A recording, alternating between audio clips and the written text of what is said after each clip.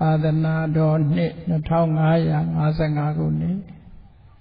ကောဇာတက္ကရာ1383ခုနှစ်ဝါဆိုလပိကျော်ရှိရဲ့2011ခုနှစ်ဇူလိုင်လ23ရက်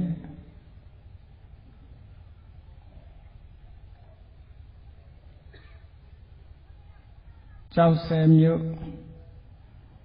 ရွှေသာလျောင်းဖရာရင်ပြင်အတွင်းဆင်ရင်ကျင်းပပြုလုပ်အပ်သည်ကျေးဇူးရှင်ဖခင်ကြီးဦးစင်ဆွေဤ62နှစ်ပြည့်မွေးနေ့အထူးဓမ္မသဘင်အခမ်းအနား၌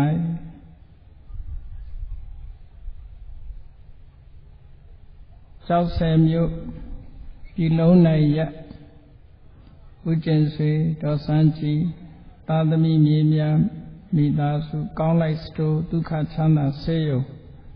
ရွှေကဘာစားတောက်ဆိုင်မိသားစုတို့အမတဒါနဓမ္မဒါနဖြစ်ဖြစ်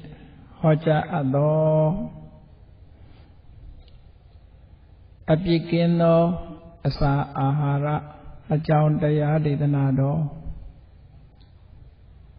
ဒီကနေ့ညဓမ္မသဘင်ခန္ဓာကိုရှေးဘုန်းတော်သခင်ရှင်တော်မြတ်ဖရာဤ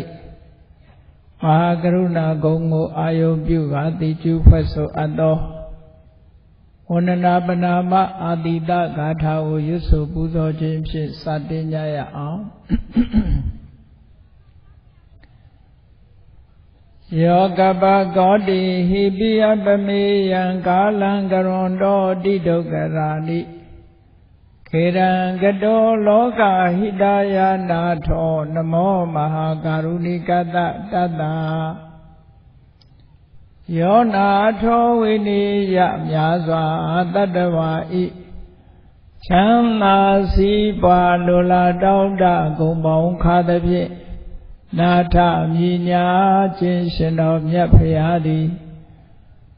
ကပ္ပကောတိဟိပိဂရေကဘာရေအတွက်သင်္ချာတို့ဖြင့်တော်လဲ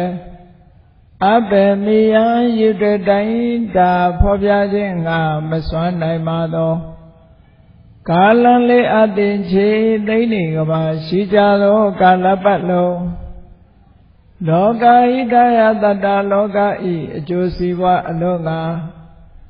အတိဒုက္ခရာနိဥ္စာတဲ့ချေလက်အင်္ဂါ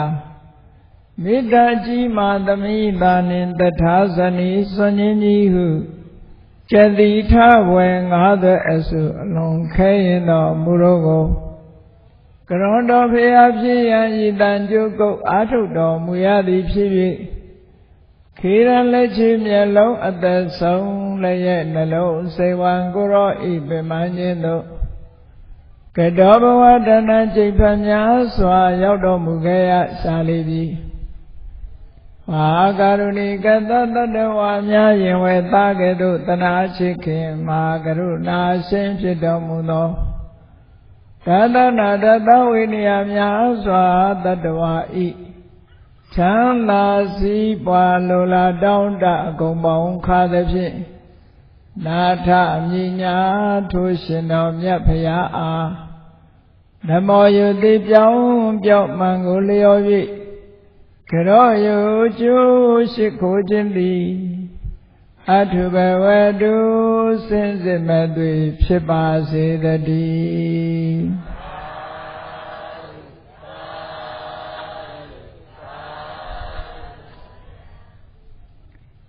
အပြစ်ကင်းသောအစာအာဟာရဘုရားမြတ်စွာဟောကြားတော်မူခဲ့တဲ့တုတ်တန်တွေထဲမှာဣဇိမနိကေဆိုတဲ့ကျမ်းမှာဇီဝကသုတ်ဆိုတာရှိတယ်ဒီကနေ့ညဇီဝကသုတ်ကိုချင်းချုပ်ပြီးတော့ဟောမှဖြစ်လို့ဇီဝကသုတ်မှာလာတဲ့အနဝိဇ္ဇအာဟာရအနဝိဇ္ဇအာဟာရဆိုတာအပြစ်ကင်းသောအစာအဲ့ဒီစကားလုံးကိုယူပြီးတော့ဒီကနေ့အပြစ်ကင်းသောအစာလို့ဆိုတာနဲ့ပတ်သက်ပြီးတော့ဘုန်းကြီးတို့တွေစဉ်းစားဆွေးနွေးလေ့လာကြည့်ဖို့ ဘုရားမြတ်စွာဟောကြားတော်မူခဲ့တဲ့တရားတွေနဲ့ပတ်သက်ပြီးတော့နေရာတကာမှာမှန်ကန်သောအမြင်ရှိဖို့ဒါကအရေးကြီးပါတယ်အမြင်တစ်ခုဟာတိမ်းဆောင်းသွားပြီဆိုလို့ရှိရင်မမှန်ကန်တဲ့အမြင်ကိုမမြန်ကန်တဲ့အမြင်လို့ခေါ်ရတာပဲဖြစ်တယ်မမှန်ကန်တဲ့အမြင်ကိုအယာထာဝဟုတ်မှန်မှုမရှိတဲ့ဒိဋ္ဌိအမြင်လို့မမှန်ကန်တဲ့အမြင်တစ်ခုဟာဘယ်လိုပဲဘာနဲ့ပဲပတ်သက်မှန်ကန်တဲ့အမြင်တစ်ခုရှိနေဖို့မှန်ကန်တဲ့အမြင်ရှိမှပြောဆိုမှုဆိုတာတွေလည်းမှန်ကန်တယ်တွေးတောမှုဆိုတာတွေလည်းမှန်ကန်တယ်လှုပ်ဆောင်မှုဆိုတာလည်းမှန်ကန်တယ်ကျိုးပန်းအထောက်မှုဆိုတာတွေလည်းမှန်ကန်တယ်လို့အဲ့တော့အရေးကြီးဆုံးကမှန်ကန်တဲ့အမြင်ရှိဖို့ဟာအမြဲတမ်းအရေးကြီးတယ်ပေါ့ဘယ်ကိစ္စပဲလုပ်ပထမဆုံးကမှန်ကန်သိဖို့အမြဲတမ်းအရေးကြီးတယ်ပေါ့ဒါကြောင့်မို့ဒီဇီဝကသုတ်တံကဘာနဲ့ပတ်သက်ပြီးတော့ဆွေးနွေးပြီးဟောပြောထားတာလဲမြတ်စွာဘုရားကိုယ်တိုင်ဆွေးနွေးဟောပြောထားတဲ့သုတ်ဖြစ်လို့ဇီဝကသုတ်လာတဲ့အတိုင်းဘုန်းကြီးတို့တွေမှတ်သားကြရမှာဖြစ်တယ်ဒီကနေ့ခေတ်မှာလည်းပဲဒီအချက်တွေကိုဆွေးနွေးလေ့လာပြီးတော့ပြောဆိုနေကြတာရှိတယ်အဲ့ဒီဇီဝကသုတ်မှာလို့ဆိုပါစို့လူတွေနေ့စဉ်စားသုံးနေကြတဲ့အစာအာဟာရလူဆိုတာအစာအာဟာရနဲ့ကင်းပြီးတော့အသက်ရှင်ရင်းကမစွမ်းနိုင်ဘူးရည်သည့်သက်ရှိတတ္တဝါပဲဖြစ်ဖြစ်အဘိတတ္တအာဟာရထိတိကာလို့ဆိုတဲ့အတိုင်းတတ္တဝါတွေဘဝမှာယက်တည်နေရတာအသက်ရှင်တန်းနေတာကအစာစားရလို့အစာအာဟာရကြောင့်ကိုယ်လည်းပြန်စဉ်းစားကြည့်ပေါ့ဘယ်စဉ်တောင်ကြီးကလေးဘဝကနေစားလာခဲ့ကြတာခဏအထိစားနေကြတော့မယ်ပေါ့ဥပုသ်ဆောင်တဲ့အခါမှာတစ်ချိန်လောက်လျှော့တာပဲရှိတယ်မဟုတ်လားစားနေကြရတာဘာဖြစ်လို့စားရတာတော့ဆိုအသက်ရှင်မှုအတွက်စားနေကြတာတချို့ကပြောကြသေးတယ်အသက်ရှင်ဖို့အတွက်စားတာလားစားဖို့အတွက်အသက်ရှင်နေတာလားလို့တကယ်ကတော့အသက်ရှင်ဖို့အတွက်စားနေကြတာအသက်ရှင်ဖို့အတွက်စားနေကြလို့စားရလို့အသက်ရှင်နေကြတာလားဖြစ်တယ်ပေါ့အဲ့တော့လောကလူတွေဟာဘဝမှာအသက်ရှင်တည်တံ့ရေးအတွက်အစာအာဟာရနဲ့กินလို့မရဘူးဒါကြောင့်မို့အစာစားကြရအစာအာဟာရစားတဲ့အခါမှာဘာသာရေးရှုထောင့်ကကြည့်တဲ့အခါအစာအာဟာရနှမျိုးခွဲပြားလာတက်လွတ်အစာအာဟာရနဲ့တက်မလွတ်တဲ့အစာအာဟာရလို့ဆိုလိုတာကသူတစ်ပါးရဲ့အသက်ကိုတတ်ဖြတ်ပြီးတော့မှစားလို့ရတဲ့အစာအာဟာရမျိုးကြက်သားတို့ဝက်သားတို့စိတ်သားတို့ငါးတို့ပဇွန်တို့စသဖြင့်ပေါ့တက်လွတ်မဟုတ်တဲ့အစာအာဟာရမျိုးတက်ရှိတတ္တဝါတစ်ခုကိုသေဆုံးအောင်လုပ်ပြီးတော့မှသူ့ရဲ့အသားကိုစားတယ်ဆိုတက်လွတ်အစာမဟုတ်တခြား vegetable ဟင်းသီးရွက်တွေစားတာတောက်တာကြတော့တက်လွတ်ဘာမှသူများအသက်တပ်ဖြတ်เสียမရှိပဲနဲ့ဒီလံကိုစားတယ်လို့ဒီကနေ့ခေတ်မှာလည်းပဲလူထဲမှာနှမျိုးနှစားကွဲပြားပြီးတော့လာတယ်ဘာသာရေးမှာလည်းပဲနှမျိုးနှစားကွဲပြားထားတယ်ပေါ့နှမျိုးနှစားကွဲပြားထားတာကတချို့ကတက်လွတ်ပဲစားတယ်တချို့ကတက်မလွတ်တာကိုစားတယ်အဲ့ဒီနှစ်ခုကြားမှာပဋိပက္ခအသွင်ဆောင်တာတွေရှိတယ်ပေါ့တက်လွတ်စားတဲ့ပုဂ္ဂိုလ်ကတက်မလွတ်စားတဲ့ပုဂ္ဂိုလ်တွေကိုအပြစ်ရှိတယ်လို့ပြောခြင်းတယ်ဓမ္မပြေမှာကြားရတာတွေပြောမယ်ဆိုလို့ရှိရင်တတ်လွတ်မစားဘူးသားဟင်းငါးဟင်းစားတဲ့ပုဂ္ဂိုလ်ကတတ်လွတ်စားတဲ့ပုဂ္ဂိုလ်ဘယ်အတိုင်းဓာတိပြောတတ်တယ်လဲလို့ဆိုရင်ဒေဝဒတ်ခိုင်းလို့တောင်ပြောတာနော် Jabu Java Leme. Era di Naku Jama, Padibaka Pisaya Sura, Lo other last of Lo Apo. You a jacka a teacup set the ball. You a jack with Alin, Sunny Lila then. Tajamu a Pishi the la, a Jimishi Wula. Tello Sara rock, a Jimishi Wusura. Tejare. Tata Malute Sa Aharao, Tahing Ahing or Sayin, or a Pishi the la, Sureniama, Sunija. Sunija. A Jimishi Wusu in Baja of Jimishida, a Pishi in Baja of Jishida. Around the Patavi, Buramias or Hojara Mugere, the Armani Shiva. Taya Hotarashi. Ruduma Jitimbo Hopu. Tatalo Sare Bogu net, Tatalo Masare Bogu, Padiba Capsipo Mahopu, Kujaita Koyi. Todo Agudu Chite, Mapsipu Suraha. Koya Satan, the Sine Sure, Mangane, Adili Tibu Loat the Po. Mangane Adili Uluat. Or Tatalo Masare Boguale, Talo Sare Boguale, Talo Masare Bogu. The new Trojan. Kalema manka mubo.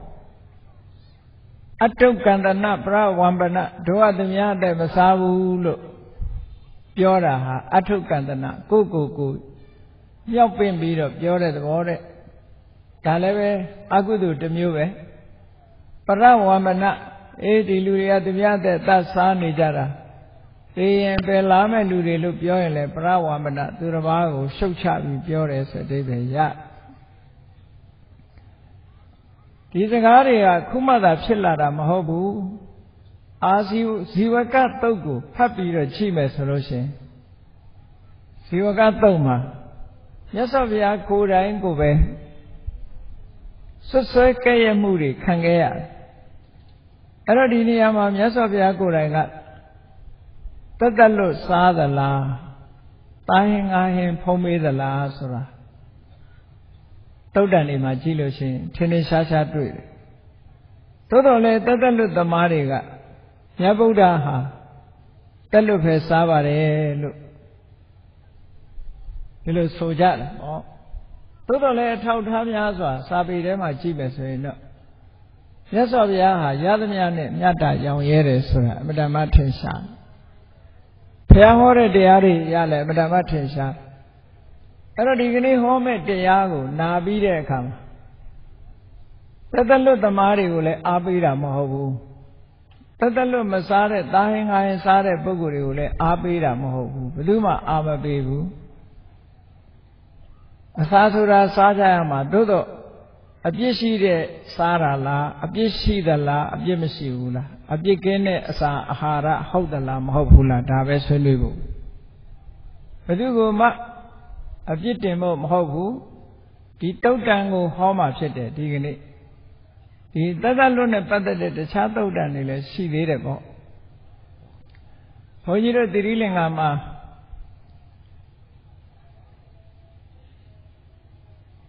Kalania University, or Arima, Tobido, Master than Tanide. A suitable you. A suitable year, Kama. How you get the less, Tihuriga Tatalu Sarago, a lay baby of Piolo Silo Tatalu Masalo Shin, a bit in Jindalo, Hoira Eri Essay, you beat up Master Rama chanting it. Buddhism and vegetarian nations or causing it. Buddha Waran and Tatalu Wara Sobiro. Eri Council net chanting it. The out of Sao Little Yaitara Shiva. English Luyo, Yama Luyo. Buddhism vegetarian nations or Buddha Warane Tadalo Wara. Payaguma Shochavo Mahohu. Ella Jamulo. Buddha Wara Sura, Tadalo Wara, Ule Shochara Mahobu, Atasare Wara, Ule Shochara Mahobu, Pewara Uma Shochavu. Todo, a Pikin and Quim Usura, Kobama, Mudi. သို့တော့မြတ်စွာဘုရားလက်ထက်တော်ခါကလာတော့ဘုရားကိုယ်တိုင်ကိုပဲပြစ်တင်မှုကဲ့ရဲ့ရှုတ်ချမှုတွေကိုခံရဘုရားကိုကဲ့ရဲ့ရှုတ်ချတာနဲ့ပတ်သက်လို့လူတွေကြားထဲမှာမြတ်စွာဘုရားကိုကဲ့ရဲ့ရှုတ်ချတဲ့စကားတွေပြန့်နှံ့လာတယ်အဲ့ဒါလို့ပြန့်နှံ့လာတဲ့အခါကျတော့တမန်တော်ကြီးဇီဝကကိုယ်တိုင်ဒီသတင်းကိုယူလာပြီးမြတ်စွာဘုရားကိုလျှောက်ခဲ့ရတယ်လျှောက်ခဲ့ဘူးတယ်ဘုရားကိုယ်တိုင်ရဲ့ဖြေရှင်းချက်ကိုသူရကြတယ်လို့အဲ့တော့လောကမြတ်စွာဘုရားကိုကဲ့ရဲ့ရှုတ်ချပြီးတော့ပြစ်တင်ခံနေရတဲ့စကားလုံးကဘာလဲလို့ဆိုရင်ယဟန်ဂေါရမဟာတဲ့မိမိကိုရည်စူးပြီးတော့တတ်ဖြတ်တဲ့အသားဟင်းကိုစားတယ်မိမိကိုအကြောင်းပြုပြီးတော့ဖြစ်ပေါ်လာတဲ့အကုသိုလ်ကံရှိတဲ့အကုသိုလ်ကံကိုဖြစ်ပေါ်စေတတ်တဲ့အသားဟင်းကိုဖုံးမိတယ်အဲ့ဒီဆွဆွချက်ပဲဘုရားကိုသားဟင်းငါးဟင်းစားတယ်သူ့ကိုရည်ရွယ်ပြီးတော့တတ်တဲ့အသားငါးတွေကိုလက်ခံစားသုံးနေတယ်တတ်ဖြတ်တဲ့ပုဂ္ဂိုလ်တွေဟာယဟန်ဂေါရမစားတဲ့အစားကိုစားဖို့ရာအတွက်တတ်ဖြတ်သည့်အတွက်ကြောင့်သူသားတဲ့ယဟန်ဂေါရမဖုံးမိတဲ့သားဟင်းငါးဟင်းဟာပါဏာတိပါဒအမှုဆိုတာကိုကျွလွန်ပြီးတော့မှရတာဖြစ်လို့ယဟန်ဂေါရမဟာအပြစ်ရှိတယ်လို့ဘုရားနဲ့ဆန့်ကျင်တဲ့တခြားဂိုင်းတွေကဒီလိုဝါဒဖြန့်တယ်အဲ့တော့အဲ့ဒီဂိုင်းကဘယ်ဂိုင်းလဲလို့ဆိုတာစာထဲမပါပေမဲ့လို့တခြားသုတ်တန်တွေကိုထောက်ထားကြည့်မယ်ဆိုရင်နိခန္ဓနာတဗုဒ္ဓဝါဒဝါဒီတွေကဒီစကားကိုသုံးလို့ရှိတယ်မြတ်စွာဘုရားသူတို့ကတတ်တလွတ်စားတာအသားစားရင်ပြစ်ရှိတယ်လို့သူတို့ကယူဆတယ်တသမတ်ထဲသတ်မှတ်ပြီးတော့ထားတိုင်းငိုင်းစားတယ်ဆိုတဲ့ပုဂ္ဂိုလ်ဟာပြစ်ရှိသူတို့ရဲ့အယူဆရတတ်သူနဲ့စားသူတတ်သူကရာခိုင်နှုန်း90စားသူကရာခိုင်နှုန်း90တဝက်စီခံရမယ်လို့50-50လို့ဒီလိုသတ်မှတ်ကြတယ်သူတို့ဒါသူတို့ဝါဒကအကုသိုလ်တဝက်စီခံရမယ်အဲ့လိုပြောတာအဲ့တော့အဲ့ဒီစကားအရမြတ်စွာဘုရားကိုတရားဓမ္မတွေကတားဟင်းချက်ပြီးတော့ကတ်လှူတဲ့အခါမှာမြတ်စွာဘုရားဖုံးမေးတာကိုနှာခေါင်းရှုံရတယ်ဘာသာကြားတွေကကြည်စံယဟန်ဂေါရမသူများအသက်တွေတတ်ပြီးတော့ချက်ထားတဲ့တားဟင်းငါးဟင်းနေစားတယ်လို့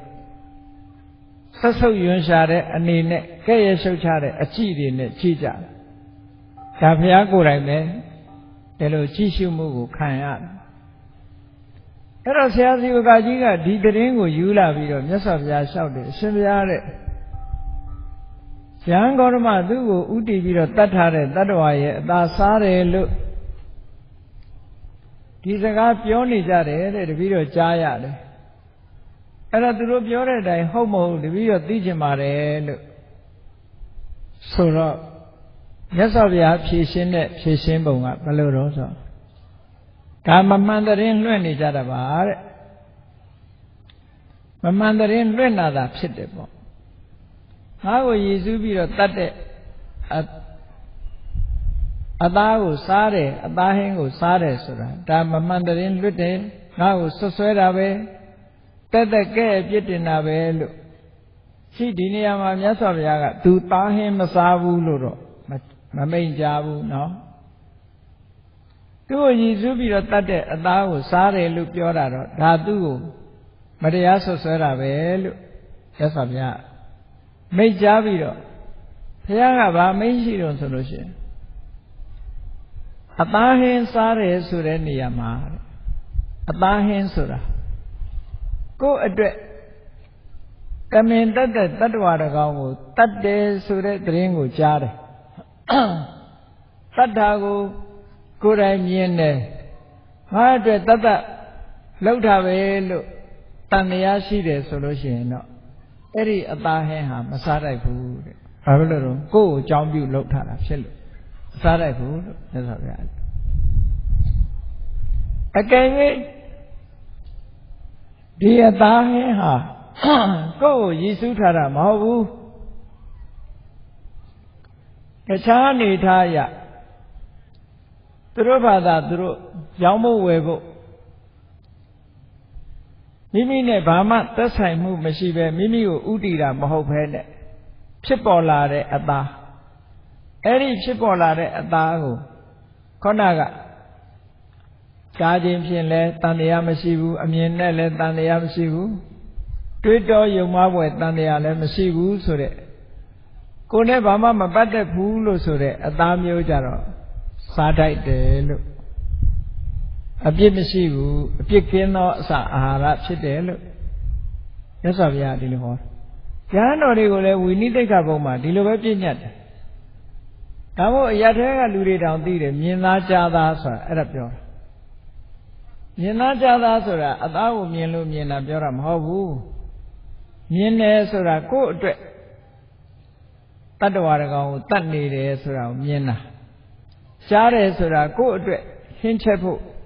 တတ္တဝါတကောင်ကိုတတ်တယ်လို့ကြားတာဒီမြို့ဒီရွာမှာအသားဆိုတာရဖို့ခဲနေဘုန်းကြီးတွေဆွမ်းကပ်ဖို့သီးသန့်ပေါ်တယ်လို့ဆိုလို့ရှိရင်တော့ဒါတန်တရားဖြစ်เสียပေါ့အဲ့ဒါကြတော့တန်တရား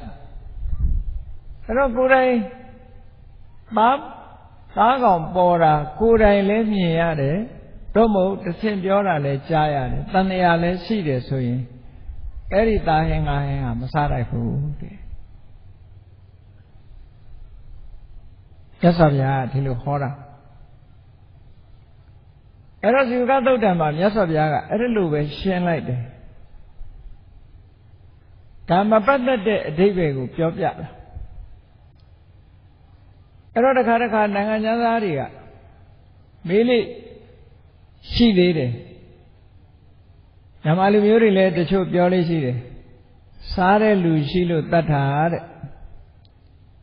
အဲ့တော့ကိုယ့်ကိုယ်သေချာစဉ်းစားကြည့်ဒီလူတွေကဒိုးစားဖို့တတ်ပေးတာလားသို့မဟုတ်သူတို့ပတ်စံရလို့တတ်တာလားလို့မေးရင်ဘယ်လိုဖြေကြမလဲပတ်စံရလို့ပတ်စံလိုချင်လို့တတ်တာလေကိုယ်စားစီချင်လို့တတ်ပေးတာဟုတ်ကဲ့လား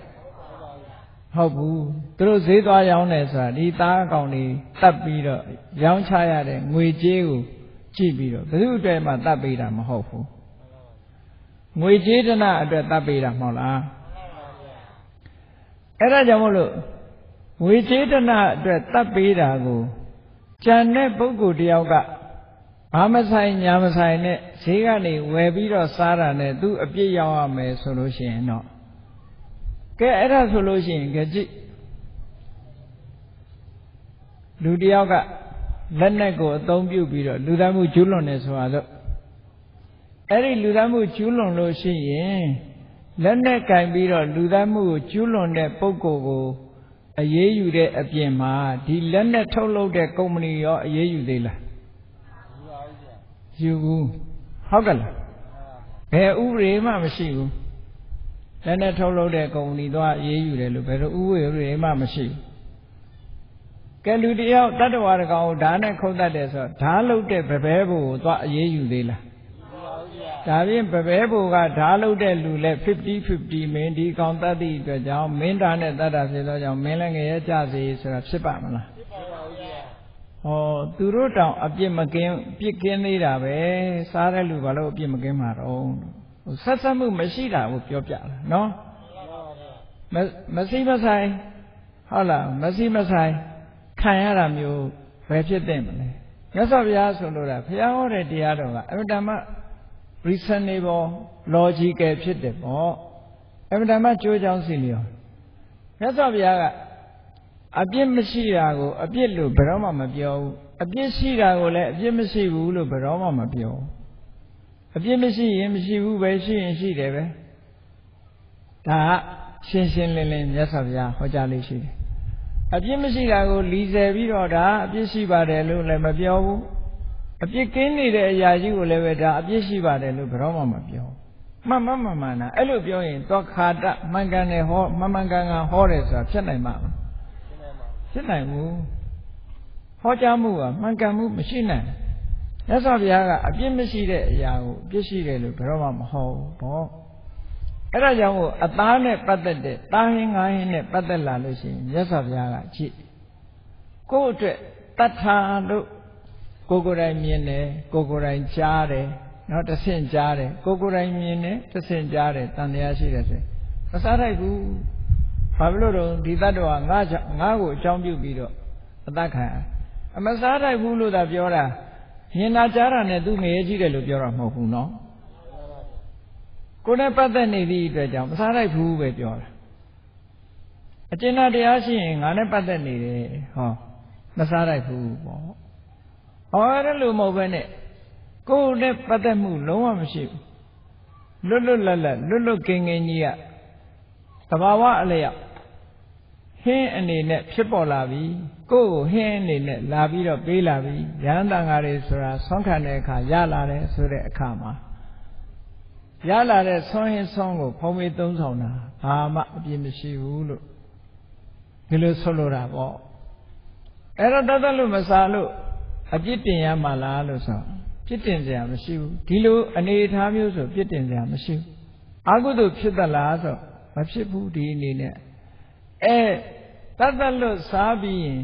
တတ်လို့စားတဲ့လူကနိဗ္ဗာန်ရောက်တယ်လို့ယူဆွဲမယ်ဆိုရင်တော့အဲ့ဒါမိစ္ဆာဒိဋ္ဌိပဲတတ်လို့စားရုံနဲ့နိဗ္ဗာန်ရောက်တယ်ဆိုတာဘယ်စာထဲမှာမပါဘူးနော်တတ်လို့ဆိုတာ၅ပါးသီလတဲ့ရောပါရလားဒါတတ်လို့သမားတွေကိုပြောတာမဟုတ်ဘူးနော်သဘောပေါက်ဖို့စာထဲမှာပါဒုတင်13ပါးလည်းကြည့်လိုက်အောင်မလားတတ်လို့ဒုတင်လို့ပါရလားမပါဘူးရှင်းတော့ကမိစ္ဆာယူဝါဒရှိတဲ့ပုဂ္ဂိုလ်တွေဟာတချို့ကအသားရှောင်တဲ့အကျင့်ကိုကျင့်နေနမန္တံနမစ္ဆံအသားမစားဘူးငါမစားဘူးရှောင်နေအဲ့ဒီလိုရှောင်တဲ့အလေးအကျင့်တွေပေါ့ဘုရားလက်ထက်တုန်းကမြတ်စွာဘုရားလာပြီးတော့အပြစ်တင်တဲ့ပုဂ္ဂိုလ်တွေရှိတယ်ရဟန်းဂေါရမအသားစားတော့အာမခန္ဓာစိတ်ဆိုတဲ့စိတ်ညှိတဲ့ညှိစောနံတဲ့အနတ်တွေကိုစားတယ်လို့ဆိုပြီးတော့အသားစားရကောင်းလားဆိုပြီးတော့ဘုရားကိုလာပြီးအပြစ်တင်တာရှိတယ်အာမခန္ဓာသုတ်ဆိုတာတတ်ရှိမြတ်စွာဘုရားကရှင်းပြတယ်အသားစားတာဟာအာမခန္ဓာမဟုတ်ဘူးတဲ့မကောင်းမှုအကုသိုလ်လုပ်တာမှအာမခန္ဓာဆိုပြီးတော့ညှိစော်တဲ့အနတ်မကောင်းတာလုပ်မှာတော့ကလူတွေကမကောင်းတာလုပ်ထားကြတော့အပြစ်မတင်ဘူးဒါလေးကိုစားတာကြတော့လာအပြစ်တင်နေတယ်ဆိုတော့တလွဲလုပ်နေကြတယ်ဆိုတဲ့အဓိပ္ပာယ်ရောက်တော့တကယ်ကကိုယ်တဏ္ဍာမှာလောဘတွေဖြစ်နေတယ်ဒေါသတွေဖြစ်နေတယ်မောဟတွေမာနတွေဖြစ်နေတယ်ဒါကသာအပြစ်ရှိတာဟုတ်ခုနအပြစ်မတင်ရမယ့်ဟာတော့သွားအပြစ်တင်တယ်အပြစ်တင်ရမယ့်ဟာကြတော့မတင်ဘူးဖြစ်နေတယ်မောတကယ်အပြစ်တင်ရမှာဘုသူတဏ္ဍာမှာဖြစ်လောဘဖြစ်ရင်အပြစ်တင်ရမယ်ဒေါသဖြစ်ရင်အပြစ်တင်ရမယ်မောဟဖြစ်ရင်အပြစ်တင်ရအကုသိုလ်တွေဖြစ်နေတာကိုအပြစ်တင်ရအဲ့ဒါတွေအပြစ်မတင်ပဲနဲ့အစာအာဟာရတစ်ခုနဲ့ပတ်သက်ပြီးတော့အငင်းပွားနေမယ်ဆိုလို့ရှိရင်ဒီအငင်းပွားမှုကြောင့်ရလာတဲ့အကုသိုလ်တွေသာအပြစ်တင်ရမှာပဲဒီဒါကြောင့်မို့ဇီဝကသုတ်မှာမြတ်စွာဘုရားကိုလာပြီးတော့ဇီဝကသူကြားတဲ့သတင်းနဲ့ဘုရားကိုဒီလိုဆွဆွဲကြဲနေကြတယ်ဗျာတဲ့တပည့်တော်ကတော့မဆွဆွဲလို့ပါဘူးတဲ့ဒီအကြောင်းနဲ့ပတ်သက်ပြီးတော့မြတ်စွာဘုရားကိုလျှောက်ထားခြင်းပြတာဖြစ်ပါတယ်ဆိုတော့ဘုရားကမဟုတ်ဘူးတဲ့သူတို့ငါဆွဆွဲတာပဲတဲ့ငါဘယ်တော့မှငါ့ကိုရည်ညွှန်းပြီးတော့တတ်တဲ့တတ္တဝါရဲ့အသားကိုဘယ်တော့မှမစားဘူးတဲ့နော်ဘယ်တော့မှမစားဘူးယဟန်တွေကိုလည်းဆုံးမဩဝါဒပေးထားတယ်မြင်သာကြားသာတန်တရားရှိတဲ့အသားဆိုရင်မစားတတ်ဘူးမြင်သာကြားသာတန်တရားရှိတဲ့အသားဆိုတာကိုယ့်အတွက်ဒီသားကောင်ကိုတတ်တယ်လို့မြင်တယ်တရင်ကြားတယ်တန်တရားရှိတယ်ဆိုရင်မစားနဲ့တို့ဆိုလို့တာခုခေတ်မှာတောရတွေမှာဒါမျိုးကဖြစ်တတ်တယ်တောရတွေမှာဘုန်းကြီးဆွမ်းကြွေးဆိုတဲ့အခါဘုန်းကြီးဆွမ်းကြွေးဆိုတာမြို့တက်ပြီးတော့အသားဝယ်ရင်ကြောင်းမဟုတ်တောမှာရှိတဲ့အကောင်တစ်ကောင်ကောင်ကိုဟင်းချက်ရင်တော့ဒါပြဿနာရှိတယ်ပေါ့တန်ဃာတွေကိုကတ်ဖို့ဆိုပြီးတော့ချက်တာငယ်ငယ်တော့မသိဘူးဘုရားဝဲရှိတဲ့အခါတခါတော့ကပဒဟင်းတွေချက်တယ်ဘုန်းကြီးကကိုရင်ဘဝဆိုဘာမှနားမလဲသေးဘူးဒကမာကြီးတို့ဘာဟင်းချက်တာတော့ဆို ဝက်သားဟင်းကိုတော်တို့အတွက်တော့ဗလာတဲ့လူတွေနဲ့ကြတော့ရောရဘာလဲဗျဗလာဆိုတာကိုတော်တို့ကြတော့ဝက်သားကြီးပဲတတ်ကတ်မှာလူတွေကြတော့အယောတဲ့အဲ့ဒါကိုပြောတာတဲ့အဲ့ဒါဘုန်းကြီးတွေအတွက်တတ်ပေါ်တယ်ဆိုလို့ရှိရင်တော့မစားကောင်းဘူးဒါသိကြတယ်တန်ဃာအတွက်ရည်စူးတာမဟုတ်ဘူးဆိုရင်တော့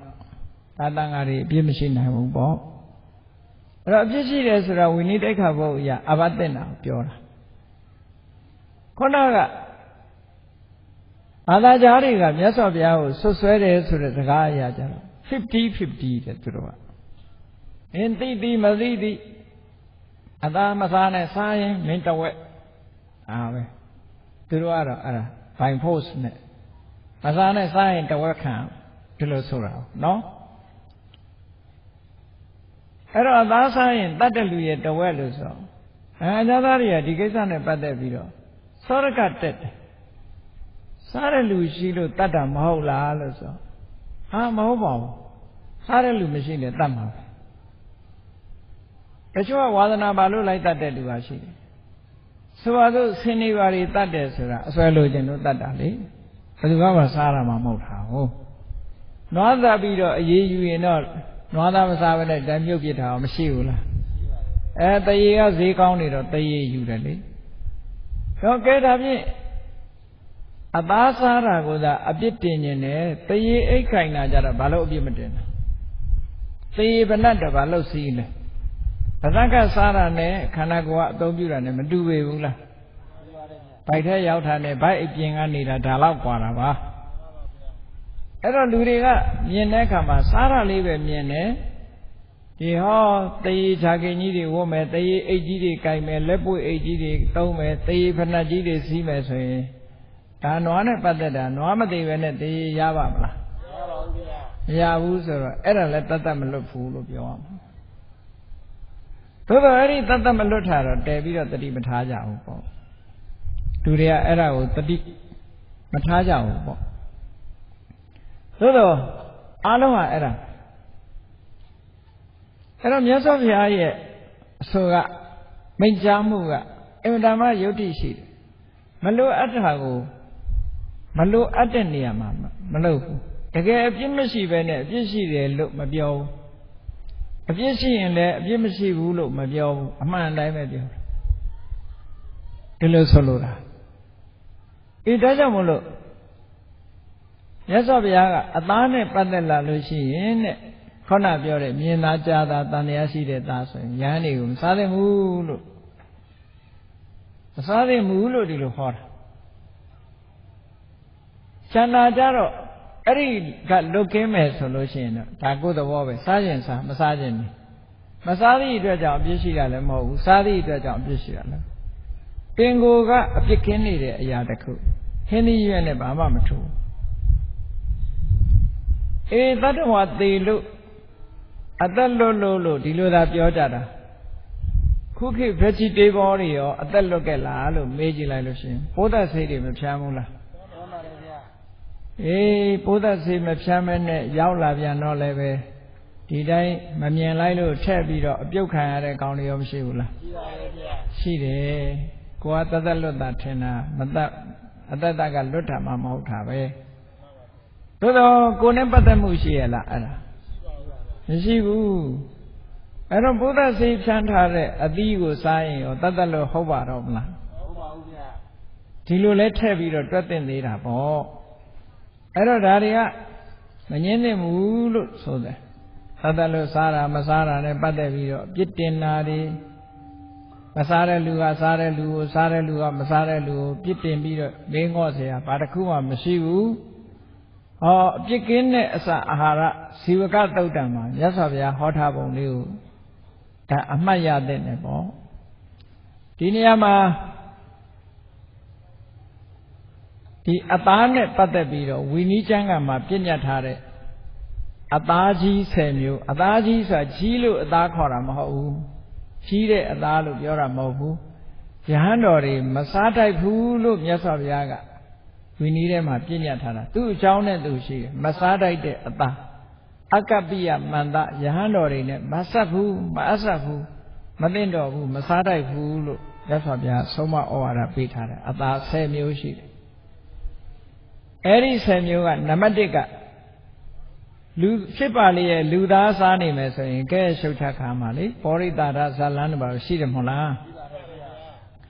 လူတယောက်ကနေလူသားစားတယ်ဆိုတော့ဒါဘလူးဖြစ်မှာပေါ့အဲ့ဒါကြောင့်မို့လို့လူသားဟာဇတ်တူသားဖြစ်သည့်အတွက်ကြောင့်မစားလိုက်ဘူးတဲ့ဒါလည်းအကြောင်းရှိလို့မြတ်စွာဘုရားပြညတ်လိုက်တာဒီအဲ့ဒီတုန်းကပါဝဋ္ဌိပြည်မှာသိတ္တရာတရားကောင်းတဲ့အမျိုးသမီးတယောက်ရှိတယ်သုပ္ပိယဆိုအမျိုးသမီးအလုံးကိုသရာတရားကောင်းတယ်သုပ္ပိယတို့ဝိသခာတို့အမှန်တမ်းရင်းနှီးကြတယ်ဘုရားကျောင်းတော်သွားတရားနာသံဃာတွေသတင်းသုံးတဲ့ကျောင်းလေးတွေလက်ပတ်ကြည့်အဲ့မှာနေမကောင်းထိုင်မသာရှိတဲ့ကိုတော်တွေ့ရင်မေးတယ်ရှင်ဗျာနေမကောင်းဘူးဆွမ်းပတိရဲ့မစားရတော့ဘာဖုံးမေးခြင်းတော့ဒီလိုတွေမေးကြတာမေးတဲ့အခါမှာဟိုကိုတော်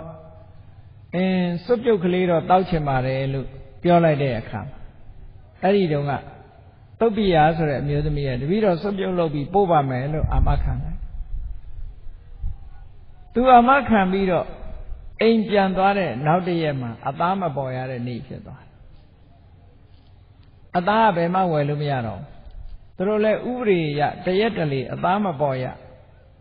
သားသက်လိုင်စင်ချမပေးတဲ့နေ့ဆိုတာတော့မတတ်ရလို့အမိန့်ထုတ်ထားတဲ့နေ့ပေါ့အဲ့တော့မရတော့သူဘယ်လိုလုပ်တုံးဆိုလို့ရှိရင်ဘာသာမှလည်းဝယ်လို့မရဘူးအိမ်မှာလည်းပဲခုခေတ်လိုအသားဆိုတာရေခဲတစ်တာတို့ဘာလို့ရှိတာမဟုတ်တော့ရေခဲတစ်တာတဲ့တိမ့်ထားလို့လည်းဖြစ်တာမှမဟုတ်ပဲကိုအဲ့တော့ဒီအသားဆိုတာချက်ချင်းလက်ဆက်ဆက်ချက်ပြုတ်မှရတာအဲ့တော့ဈေးတော်ဝယ်တဲ့အခါအသားမရတော့သူကြံရမရဘူးငါလည်းအာမခံခဲ့တယ်အဲ့တော့ဒုက္ခပဲမနဲ့တော့သားစွတ်ပြုတ်တော့ပို့ရမှာပဲဆိုပြီးနောက်ဆုံးမှာအိမ်ထဲကဓာတ်ထက်ကိုယူပြီးတော့သူ့ပေါင်သားသူလှီးပြီးတော့စွတ်ပြုတ်ခိုင်းလိုက်တယ်ပြုတ်ခိုင်းပြီးတော့ကြောင်းပို့ပေးလိုက်တယ်သူကတော့ပေါင်သားကြီးကိုလှီးခံလေရတော့အဲ့ရတယ်မှလဲသွားပြီပေါ့နော်အဲ့ဒီကိုတော်ကိုသွားပြီးတော့ပို့တယ်သူကတော့သူ့ပေါင်ကိုစီးထားတယ်သွေးတွေထွက်တော့အဲ့ဒါကိုသိတော့မြတ်စွာဘုရားကအိမ်ကြွသွားတယ်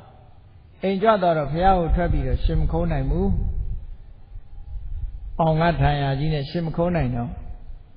မြတ်စွာဘုရားကသုပ္ပိယပဲသွားလဲလို့ဆိုသူ့အမျိုးသားလျှောက်တယ်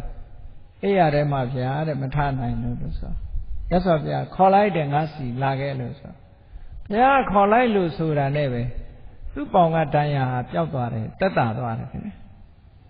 တခါတည်းဘုရားရှိရောက်တဲ့အခါသူအံ့ဩသွားတယ်အဲ့ဒီမှာဒီပေါင်သားသူ့ယောက်ျားလျှောက်တယ်သူ့မျိုးသမီးဒီသုပ္ပိယဟာအမတ္တမသရာတရားကောင်းတယ်ဗျာတဲ့သူ့ပေါင်သားသူလှီးပြီးတော့တောင်မှသံဃာကိုစွတ်ပြုတ်လုပ်ပြီးတော့ကတ်လှူတယ်တဲ့အမတ္တမ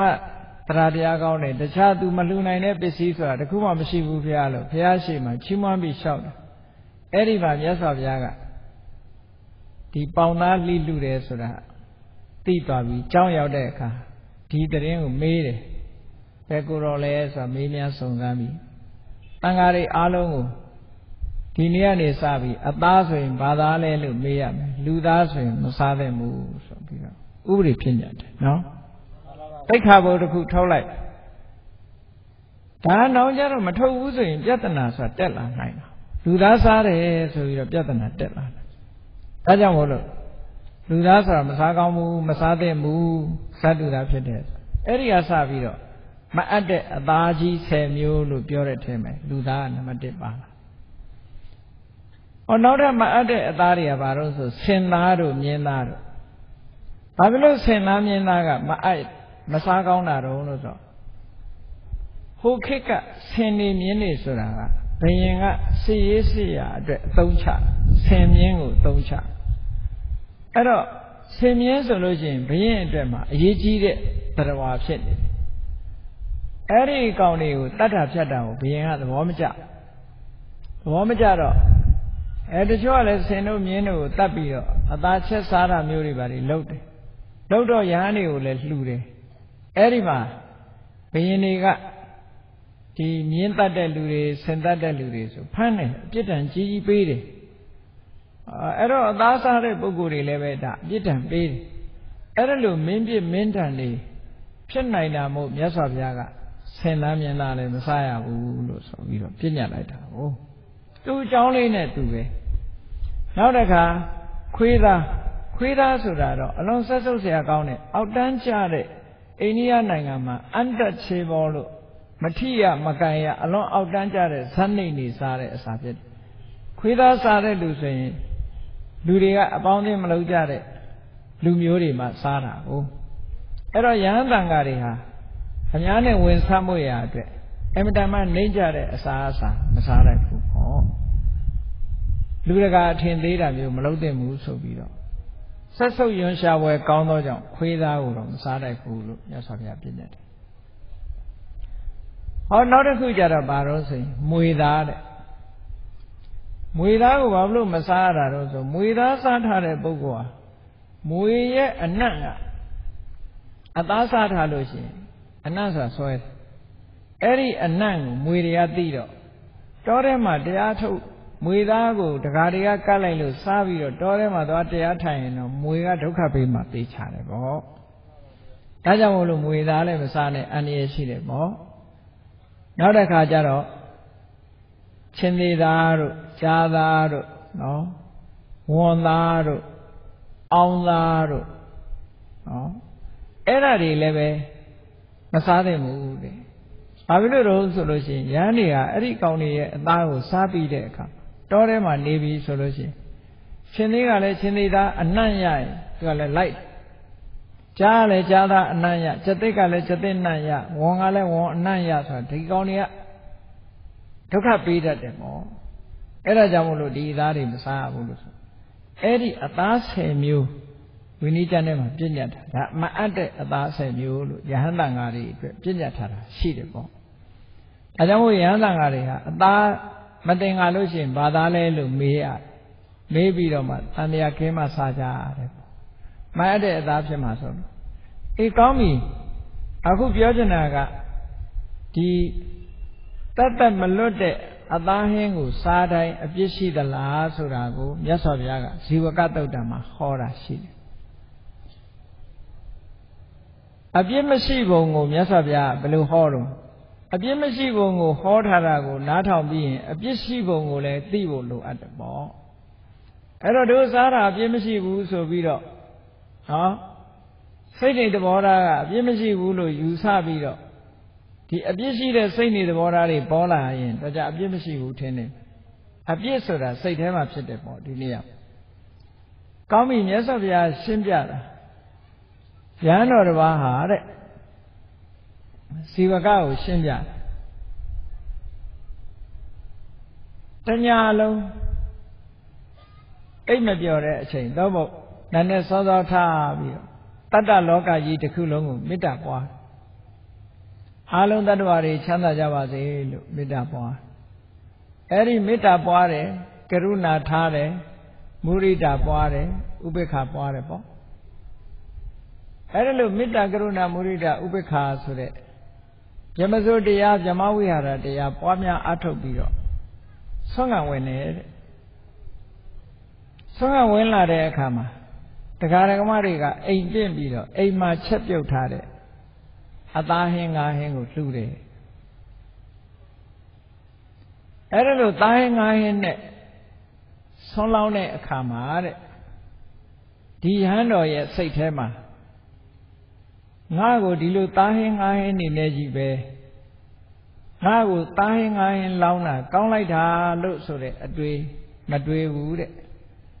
နောက်ရက်တွေလည်းသားဟင်းငါးဟင်းငါ့ကိုလောင်းရင်ကောင်းမှာပဲဆိုတဲ့အတွေ့လည်းမတွေ့ဘူးတဲ့ဆွမ်းရင်တစ်ခုအနေနဲ့ပဲလက်ခံလာပြီးတော့ဆွမ်းဖုံးပြီးတဲ့အခါမှာခန္ဓာကိုယ်တည်ထမ်းဖို့ဆိုတဲ့ရည်ရွယ်ချက်နဲ့ငါစားတာဟာပစ္စဝခန္ဓာဆင်ញင်ပြီးတော့နော်ဤသည့်စားဝယ်အမဲမဲကို မြူးရည်မှန်ကြွလှပရည်ဆင်ပြီးဖြိုးခြင်းကမသုံးပါဘူးလေးပြဓာတ်ဆောင်ဤကိုကောင်းသည်ရှီအောင်တည်လျက်အသက်မြတ်တမ်းမမောပညာဖရာသာသနာကျင့်နေပြကိုကျင့်ပါနိုင်စေဝေဒနာဟောင်းသည့်မဖြစ်စေရရာပိုက်မြတ်တဲ့ခတ်သိမ်းဖြစ်ကိုမဖြစ်လေအောင်ချမ်းမြေ့အောင်ဟုသုံးဆောင်မိဝဲပါတယ်ဆိုတဲ့ဒီလိုမှန်ကန်တဲ့အမြင်နဲ့အစာအာဟာရပေါ်မှာတွေ့တာမှုမမောမှုတွေမရှိဘဲနဲ့ပစ္စဝခဏဆင်ញင်ပြီးတော့အသိဉာဏ်နဲ့ဆင်ញင်ပြီးတော့ဒီအစာကိုစားတယ်ကဲအဲ့ဒီလိုနေတဲ့ပုဂ္ဂိုလ်မှာသူ့စိတ်ထဲမှာဘာအပြစ်ရှိသွားတော့ဘာအကုသိုလ်ဖြစ်သွားတော့နဲ့အဲ့ဒီချက်ဘာအကုသိုလ်မှမဖြစ်ဘူးနော်မနေ့ကလည်းမေတ္တာတွေပို့ထားတယ်ဆုံးကကြွသွားလို့ဆုံးလောင်းတယ်တိုင်းငိုင်းနေပါလာတယ်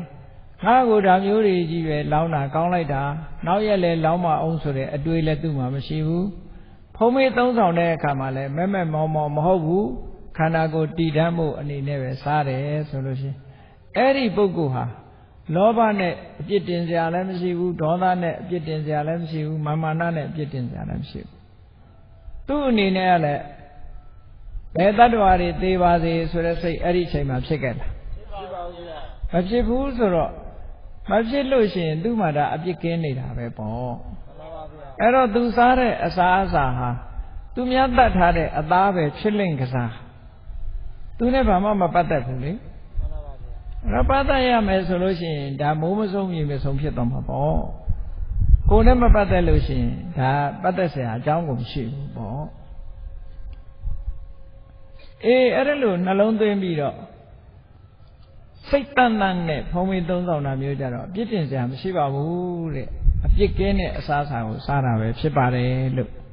ဇီဝကကြီးကိုမြတ်စွာဘုရားရှင်းပြဇီဝကကြီးကိုမေးတယ်ဟာပြည့်ရှိတယ်အဲ့ဒီချိန်မရှိပါဘူးဗျာအဲ့ဒီမှာဇီဝကပြောသေးတာရှောက်သေးတာမြတ်စွာဘုရားကိုပြမာတွေဟာမေတ္တာနဲ့နေတယ်ကရုဏာနဲ့နေတယ်မုရိဒာနဲ့နေတယ်ဥပေက္ခနဲ့နေတယ်လို့ကြားတယ်အဲ့ဒီအချိန်မှာမြတ်စွာဘုရားဟာလည်းမေတ္တာကရုဏာမုရိဒာနဲ့ဥပေက္ခနဲ့နေတယ်လို့ပြမာနဲ့နှိုင်းရှင်ပြီးပြောတဲ့အခါကျတော့မြတ်စွာဘုရားကတို့ရဲ့တဏ္ဍာမှာတဲ့လောဘဒေါသမောဟဆိုတဲ့ကိလေသာတွေအမြစ်ပါပယ်ပြီးသားဖြစ်တယ်အဲ့ဒါကိုရည်ရွယ်ပြီးတော့ဗြဟ္မာနဲ့တူတယ်လို့ပြောရင်ငါလက်ခံတယ်လို့ဘာလို့လဲဆိုဗြဟ္မာတွေကမေတ္တာကရုဏာမုဒိတာဥပေက္ခပွားတယ်ဆိုတာလောဘကုံတို့ဒေါသကုံတို့မောဟကုံတာကုံတဲ့အနေအထားမျိုးမဟုတ်ဘူးသူတို့ကနော်ဗြဟ္မာကမေတ္တာကရုဏာမုဒိတာဥပေက္ခနဲ့နေတယ်ဆိုအောင်တော့လောဘဒေါသမောဟအနုတ္တယဓာတ်အနေနဲ့ရှိနေတုံးပဲမြတ်စွာဘုရားကလောဘဒေါသမောဟကုံနဲ့မေတ္တာနဲ့နေတယ်ဥပေက္ခကရုဏာမုဒိတာတွေနဲ့နေတယ်ဆိုတာကြတော့ကိလေသာလုံးဝမရှိတော့တဲ့အနေအထားမျိုးရှိတယ်အဲ့ဒါလို့ကြွားချမှုမြတ်စွာဘုရားရှင်းပြတော့ဇီဝကလက်ခံပြီးတော့လျှောက်ကြားတယ်ပေါ့အဲ့ဒါလို့မိတ်လိုက်တဲ့အခါကျတော့လူတွေရဲ့စိတ်ထဲမှာဒီတရားကိုနာလိုက်ရင်ဘယ်လိုအောင်းမေ့တော့ဆိုအေးမုံမုံမြတ်မြတ်ဘုန်းကြီးတွေကိုတို့တားဟင်းငါးဟင်းတွေပဲအကောင်းတွေကြီးပဲကတ်မယ်ကတ်ပြီးတော့တို့ကုသိုလ်ရအောင်လုပ်မယ်လို့မုံမုံမြတ်မြတ်ကတ်ချင်တယ်ဆိုတဲ့ပုဂ္ဂိုလ်တွေကသားကောင်တွေကိုတတ်ပြီးတော့ယဟန်တန်ဃာတွေကိုကတ်မယ်ဆိုရင်အပြစ်ရှိမရှိဆိုတော့မြတ်စွာဘုရားကရှင်းပြတယ်နော်အခုလို့သားကောင်အကောင်ပလောင်ကိုတတ်ပြီးတော့ယဟန်တန်ဃာကိုဆုံးကတ်မယ်ဆိုလို့ရှိရင်အဲ့ဒီပုဂ္ဂိုလ်ဟာဝိဓမ္မအပြစ်ကြီးတယ်မြတ်စွာဘုရားအကောင်ပလောင်တတ်ပြီးတော့ဆုံးရင်ဆုံးစီမံတယ်ဆိုလို့ရှိရင်တဲ့ကဲဘယ်အကောင်ဖမ်းကြသံလို့ပြောလိုက်တဲ့အချိန်မှာအကုသိုလ်တွေဖြစ်သွားပြီတဲ့လိုက်ဖမ်းလို့အဲ့ဒီကောင်ဒုက္ခတွေရောက်နေတဲ့စိတ်ဆင်းရဲနေပြီဆိုအဲ့ဒီဟာလည်းအကုသိုလ်တစ်ခါဖြစ်တယ်ဖမ်းမိလာလို့ဒီကောင်ခေါ်လိုက်ဟာတတ်လိုက်ဟာလို့ပြောလိုက်တဲ့အချိန်မှာဒါလည်းအကုသိုလ်တစ်ခါဖြစ်ပြန်တတ်ဖြတ်နေတဲ့အချိန်မှာခံစားရတဲ့ဒုက္ခပြင်းထန်လို့အဲ့ဒီအချိန်မှာလည်းပဲတတ်ခိုင်းတဲ့မိမိမှာအကုသိုလ်တွေဖြစ်တယ်၄ခုရှိသွားတယ်နော်နောက်ဆုံးမှာမအပ်ဆက်တဲ့အသားနဲ့မြတ်စွာဘုရားရဲ့တပိတာဝကကိုလှူမဲ့တမ်းမယ်ဆိုလို့ရှိရင်ဒါနှိပ်စက်တာခေါ်တယ်ပေါ့မအပ်တဲ့အသားအစာနဲ့ကျွေးတာဖြစ်တော့ကြောင့် ဒီအချိန်မှာလည်းပဲအကုသိုလ်တွေအများကြီးဖြစ်တယ်ဟောအကုသိုလ်ဖြစ်တယ်လို့မြတ်စွာဘုရားကကတ်တဲ့တကားအပေါ်ကိုသားဟင်းငါဟင်းဘုန်းကြီးတွေဖုံးမေးကောင်းတယ်ဆိုတော့သားဟင်းငါဟင်းတွေပေါ်ပြီးတော့ကတ်ကုန်မှာဆိုလို့မြတ်စွာဘုရားဒါဟောတာဒါလည်းအမှန်တိုင်းပဲလေတတ်ပြီးတော့ကတ်ရင်တော့ငရဲကြီးမှသိကြတာပေါ့နော်အဲ့ဒါကြောင့်မလို့မြတ်စွာဘုရားကဇီဝကသုတ်တံမှာဒီအချက်တွေကိုထိသိပြီးတော့ဟောထားတယ်သားကောင်ကိုဖမ်းခိုင်းတဲ့အချိန်မှာအကုသိုလ်တစ်ခါဖြစ်တယ်အဲ့ဒီသားကောင်အဖမ်းခံရတဲ့အချိန်မှာသူဆင်းရဲဒုက္ခရောက်တဲ့အချိန်မှာကိုယ်မှာအကုသိုလ်တစ်ခါဖြစ်တယ်အသက်ခိုင်းတဲ့အချိန်မှာအကုသိုလ်တစ်ခါဖြစ်တယ်အသက်ခံရလို့ဒုက္ခရောက်တဲ့အချိန်မှာအကုသိုလ်တစ်ခါဖြစ်တယ်မအပ်တဲ့အသားနဲ့ယဟန်တန်ဃာကိုဆွန့်ကပ်သည့်အတွက်ကြောင့်အကုသိုလ်တစ်ခါဖြစ်တယ်အကုသိုလ်ငါးဌာနမှာအကုသိုလ်တွေများစွာရတယ်လို့မြတ်စွာဘုရားဇီဝကသုတ်တံမှာဟောတာအဲ့ဒီကြတော့မှဇီဝကသဘောကျပါသူကြားတဲ့သတင်းနဲ့မြတ်စွာဘုရားဖြည့်ရှင်းချက်ဒီနှစ်ခုသူရှင်းရှင်းလင်းလင်းသိသွားတကယ်တော့လေဇီဝကဟာသူက အနည်းဆုံးသောတာပန်အဆင့်ရှိတဲ့ပုဂ္ဂိုလ်ပဲအနည်းဆုံးသောတာပန်အဆင့်ရှိတဲ့ပုဂ္ဂိုလ်မြတ်စွာဘုရားပေါ်တရားပေါ်သံဃာပေါ်မှာလုံးဝယုံကြည်ပြီးသားပုဂ္ဂိုလ်တူပဲပေါ့သို့တော့မြတ်စွာဘုရားဟောကြားလိုက်တဲ့တရားဟာအမြဲတမ်းရှင်းရှင်းလင်းလင်းဖြစ်သွားတယ်ကောင်းပြီအစာအာဟာရနဲ့ပတ်သက်လာလို့ရှိရင်ဘုန်းကြီးတို့တွေဟာတတ်တတ်လို့ပဲစားစားတတ်တတ်မလို့ထားပဲစားစား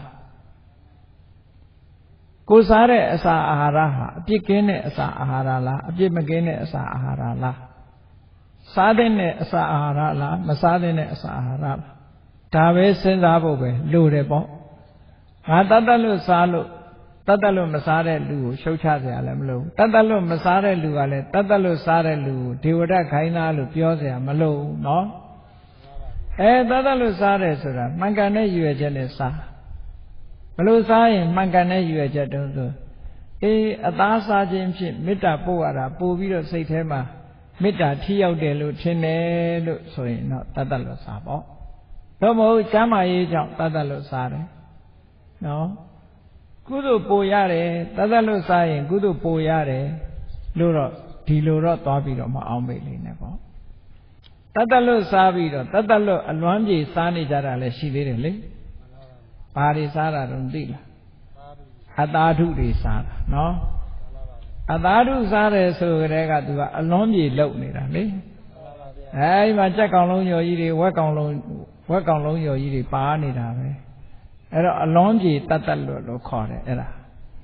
အဲ့ဒီအလွမ်းပြေတတ်တတ်လို့ကပိုဒုက္ခပေးလိမ့်မယ်နဲ့တူတယ်ကြမစားလည်းမစားရဘူးအလွန်ကလည်းလွန်နေတာဖြစ်နေတယ်ဒါကြောင့်မို့လို့အစာအာဟာရအပြစ်ကင်းတဲ့အစာအာဟာရကိုစားတဲ့အစာအာဟာရအပြစ်ကင်းတယ်အပြစ်ကင်းတယ်ဆိုတာဘာဖြစ်လဲအကုသိုလ်မှုနဲ့ပတ်သက်ပြီးကိုမပတ်သက်ဘူးဆိုတာခုနကလိုငါဟင်းကြိုက်လို့ငါဝယ်ချက်စားတယ်အဲ့ဒါလောက်တင်အပြစ်မရှိသေးဘူးငါကလည်းရှားတာငါတွေမဖမ်းကြဘူးထမရဲ့ဆိုလို့ရှိရင်တော့အပြစ်ရှိလာပြီအဲ့ကြရင်တော့ဟုတ်ကဲ့လားငါတွေပေါ်ပါစေလို့သွားဆုတောင်းရင်တော့ဒါအပြစ်ရှိပြီချက်မွေးတဲ့လူတွေများပါစေဆိုရင်တော့အပြစ်ရှိပြီခုခေတ်မှာတော်ကိုဆိုတဲ့ဟာတွေရှိတယ်ပေါ့ဟောတယ်သွားလို့ရှိရင်လက်ညှိုးထိုးပြီးဒီအကောင်လေးဆိုပြီးတော့ပြောလိုက်တာလေအဲ့ဒါတော့လုံးဝအပြစ်ရှိတယ်လုံးဝအပြစ်ရှိဘုန်းကြီးတို့တိရိလင်္ကာမှာနေတော့ကရိုးရာအမျိုးသမီးတွေထိုင်းကအမျိုးသမီးတွေကတိရိလင်္ကာမှာလာလှုပ်တယ်အဲ့တော့ဗမာဘုန်းကြီးကျောင်းနဲ့နေတော့ဗမာကျောင်းမှာလည်းပဲထိုင်းကောင်လေးတယောက်ရှိကျောင်းသားလေးတယောက်ရှိဗမာကျောင်းလာလာပြီးတော့ဆွမ်းကတ်တယ်ဆွမ်းကတ်တဲ့အခါတရက်ကျတော့ဘာတွေတွေ့တုံးလို့ဆိုပင်လေခနန်းကောင်ကြီးတွေတွေ့လိုက်အဲ့ဒီပင်လေကနန်းကောင်ကြီးတွေရေထဲချထားပြီးတော့သူကကျောင်းပေါ်မှာရှောက်သွားတာသွားတွေ့ရတယ်နော်သူတို့ကဒီပြင်ဟင်းချင်းတွေချက်နေတဲ့အခါဒီအကောင်ကြီးတွေကကျောင်းပေါ်မှာတွားရှောက်ပြီးကျမ်းမြေပေါ်သွားတာဟာဒုက္ခပဲလို့ အဲ့ဒီကောင်ကြီးတွေပဲနောက်မကြဘူးစီတဲ့ရောက်သွားတာဟုတ်ဒီကောင်ကြီးတွေတော့စားလို့ဖြစ်တော့ဘူးလို့ဒီကောင်ကြီးတွေကအသေးဆိုလို့ရှိရင်သူကပုတ်လွယ်တယ်လို့ပြောတယ်ဒါကြောင့်မို့လို့အရှင်မဲဝယ်ကြတယ်အဲ့ဒါတွေကတော့အပြစ်ရှိတယ်သိချတယ်နော်အဲ့ဒါစားလို့ကတော့ပါဏာတိပါဒမလွတ်ဘူးအပြစ်ရှိတယ်ခဏကောင်ကြီးတွေ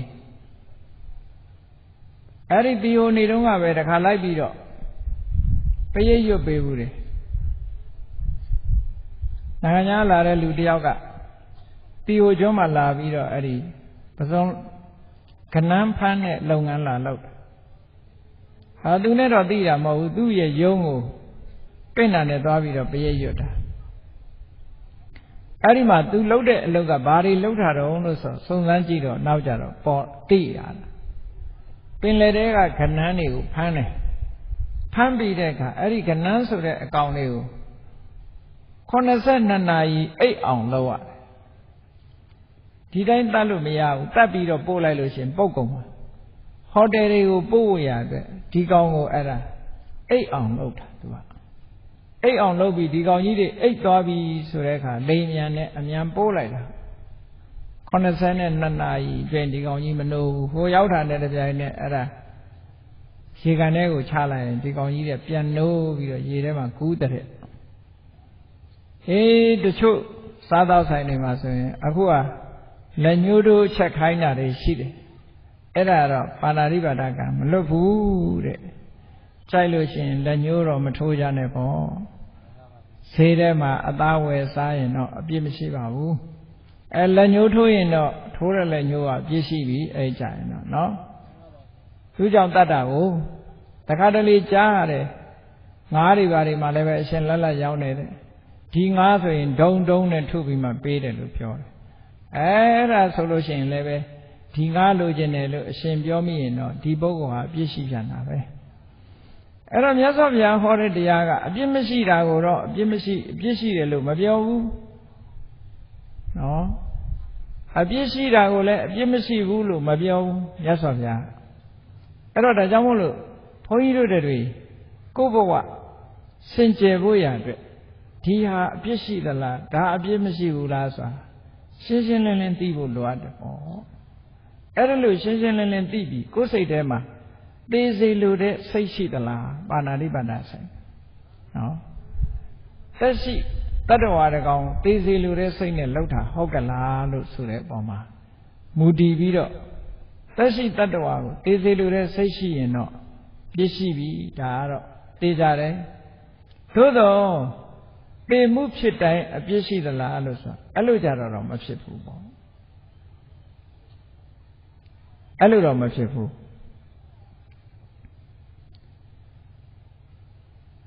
ဆိုပါစို့ပေမှုဖြစ်တယ်ဆိုတဲ့အခါပါဏာတိပါဒမဖြစ်ဘူးဆိုတာဘုန်းကြီးတို့တွေ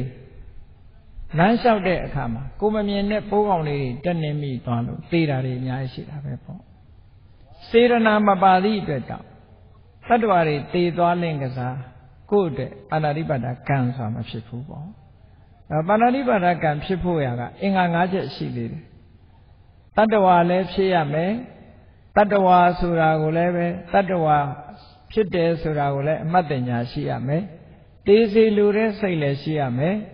အဲ့ဒီစိတ်နဲ့သေအောင်လှုပ်တာလည်းရှိရမယ်အဲ့ဒီအကောင်သေလည်းသေသွားရမယ်အင်္ဂါ၅ချက်လို့ခေါ်တယ်အဲ့ဒီအင်္ဂါ၅ချက်နဲ့ပြည့်စုံပြီဆိုလို့ရှိရင်ပါဏာတိပါဒကံဟာကိုယ်တဏ္ဍာမှာ online ဖြစ်သွားပြီလိုက်ပြီအဲ့ဒါတော့နော်သွားလေရာသူပါတော့မယ်ကိုယ်နှလုံးသားထဲမှာ online ဖြစ်သွားပြီစိတ်အစဉ်မှာ online ဖြစ်သွားပြီ online ဖြစ်တယ်ဆိုတာဒီကံဟာကာမပဋ္ဌမြောက်သွားလို့လမ်းကြောင်းပေါ်ရောက်သွားပြီဒီကံကအကျိုးပေးတဲ့အချိန်မှာအကြောင်းညီညွတ်ပြီဆိုရင်သူကအကျိုးပေးတော့မှာပါဏာတိပါဒကံဆိုလိုက်ပြီအကျိုးပေးမှာပဲဘယ်ဘဝရောက်တဲ့ဘဝသူကလက်လန်းမိသလောက်တော့သူကအကျိုးပေးတာဒါကြောင့်မို့လို့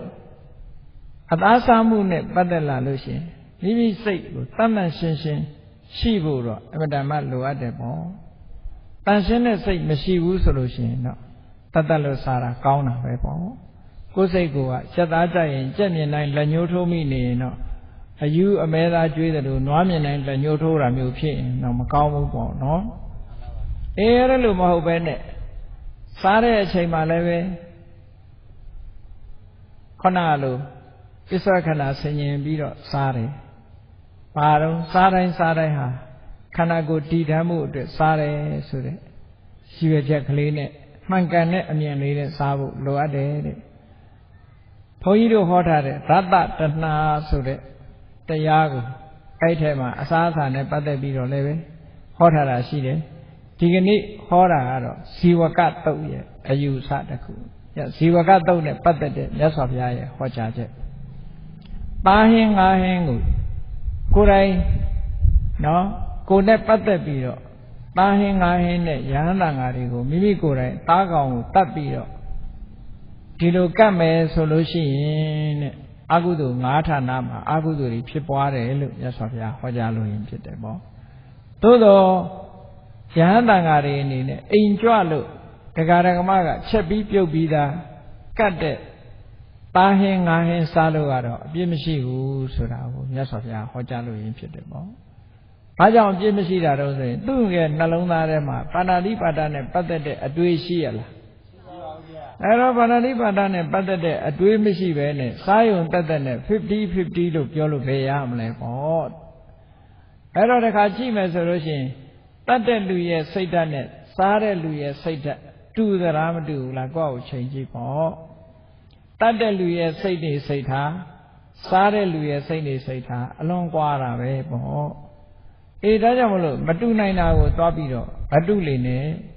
နောက်ဆုံးမှစားတာလေးတင်လဲအပြစ်မတင်လေနဲ့အဲ့ဒီတယေဗနဝဋ္ဌာလည်းပဲနွားသားစားတာနဲ့တူလို့ပြောရမလို့ဖြစ်တယ်တယေဖနစီးတယ်တယေအိတ်ကိုင်းတယ်ဒါတွေကလည်းပဲနွားနဲ့ပတ်သက်တာတွေဖြစ်နေတယ်တတ်လွတ်တွေမဟုတ်ဘူးဒါကြောင့်မို့ vegetarian ဆိုတဲ့စကားလုံးရှိတယ်လို့ veg ဆိုတဲ့စကားလုံးတစ်လုံးရှိသေးတယ်အားလုံးတတ်လွတ်ဆိုဒီမှာသူကတတ္တဝါတွေကဖြစ်ပေါ်လာတဲ့အရာဆိုရင်တခုမှမသုံးတာနော်နွားတို့ကစပြီးတော့သူမတော့ဘူးတတ္တဝါတွေတဏ္ဍာကရတဲ့ဟာဆိုဖဏလည်းပဲတရေဖဏမရှိဘူးတတ္တဝါတွေကဖြစ်လာတဲ့အရာတခုမှမရှိဘူးအဲ့ဒါလို့ရှောင်ကျင်တဲ့ gain ဆိုတာရှိသေးတယ် BG ဆိုအဲ့တော့ vegetarian ပဲဖြစ်ဖြစ် BG ပဲဖြစ်ဖြစ်တကယ်ကတော့နှလုံးသားဟာတန်ရှင်းစင်ကြယ်ဖို့လိုအပ်တယ်ကိုယ့်ရဲ့နှလုံးသားဟာမေတ္တာအပြည့်ကရုဏာအပြည့်မုရိဒာအပြည့်နဲ့တန်ရှင်းစင်ကြယ်ပြီးတော့တတ္တဝါတွေကိုညှင်းဆဲလို့တဲ့စိတ်မရှိဘူးတကယ်လည်းမညှင်းဆဲဘူးကိုချင်းတရားကောင်းအောင်ကျင့်ကြံကြိုးကုပ်အားထုတ်ပြီးတော့နေထိုင်တယ်ဆိုလို့ရှိရင်ဒါအပြစ်ကင်းပါတယ်ဘယ်ကိစ္စပဲဖြစ်ဖြစ်အပြစ်ကင်းအောင်နေဖို့အပြစ်ကင်းအောင်ပြောဖို့အပြစ်ကင်းအောင်လုပ်ဖို့ဟာအမတန်မှအရေးကြီးတယ်အပြစ်ဆိုဒီမှာအကုသိုလ်ကိုဆွလို့တယ်အကုသိုလ်မဖြစ်ဖို့မိမိရဲ့နှလုံးသားထဲမှာအကုသိုလ်တရားမဖြစ်ပွားအောင်ထိန်းသိမ်းစောင့်ရှောက်ခြင်းဟာအပြစ်ကင်းခြင်းပဲဖြစ်တယ်အေးဒါကြောင့်မို့တရားချက်ခင်သူတော်စင်ပြိဿအပေါင်းတို့အပြစ်ကင်းသောအာဟာရလို့ဆိုဒီမှာဒီအာဟာရနဲ့ပတ်သက်ပြီးတော့တဏှာရာဂမဖြစ်ဖို့စားတဲ့အစာအာဟာရပေါ်မှာသက်ရှိတတ်မလွတ်တဲ့အစာအာဟာရမျိုးဆိုလို့ရှိရင်ထိုတတ္တဝါပေါ်ဟာမျိုးတောင်းတခြင်းမမောခြင်းဆိုတာမျိုးစိတ်ကိုမဖြစ်စေဘဲနဲ့တကယ်ကိုခန္ဓာကိုယ်ရဲ့လိုအပ်ချက်ကိုဖြည့်တဲ့အနေနဲ့အစာအာဟာရတစ်ခုအနေနဲ့သုံးဆောင်တယ်ဆိုတဲ့စိတ်ဓာတ်ကတန်တန်ရှင်းရှင်းထားပြီးတော့ကိုယ့်ရဲ့နှလုံးသားမှာမေတ္တာတရားတွေကိန်းဝတ်အောင်ရှင်းသုံးနေထိုင်ခြင်းဖြစ်လာလဲစားသမျှအစာအာဟာရပြည့်ကင်းတဲ့အစာအာဟာရဖြစ်မယ်ဇီဝကသုတ်တံအရာအခုကဲ့သို့ရှင်းရှင်းလင်းလင်းနားလည်ကြရသဖြင့်ဘုန်းကြီးတို့တွေမှန်ကန်သောအမြင်တစ်ခုကိုရရှိကြတယ်မှန်ကန်သောအမြင်တစ်ခုကိုရရှိပြီးတော့မှန်ကန်တဲ့အတွေးတွေနဲ့မှန်ကန်တဲ့အကျင့်ကိုကျင့်ကြံကြိုးကုပ်အားထုတ်ခြင်းဖြင့်နောက်ဆုံးနိဗ္ဗာန်တရားကိုမျက်မှောက်ပြုနိုင်ကြမှာဖြစ်တယ်လို့ကိုယ်စီယုံကြည်ပြီးကြိုးစားအားထုတ်နိုင်ကြပါစေကုန်သတည်း